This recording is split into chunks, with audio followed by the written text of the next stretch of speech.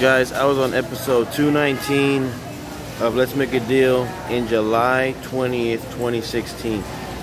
Let's Make a Deal is basically a national game show where you go on and you make deals with Wayne Brady or whoever it may be. Right now it's Wayne Brady still. And you go and make deals with him. I was wearing a pizza costume at the time. And 2016 was also the year that I went to CraveCon, the first one.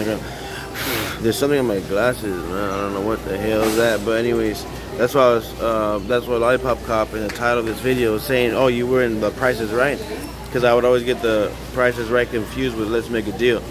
So I was on Let's Make a Deal 2016, the same month as this month, but on the 20th. 2016, and that's what I was telling Ken Domingue. I was like, oh yeah, we're just at the Price is Right.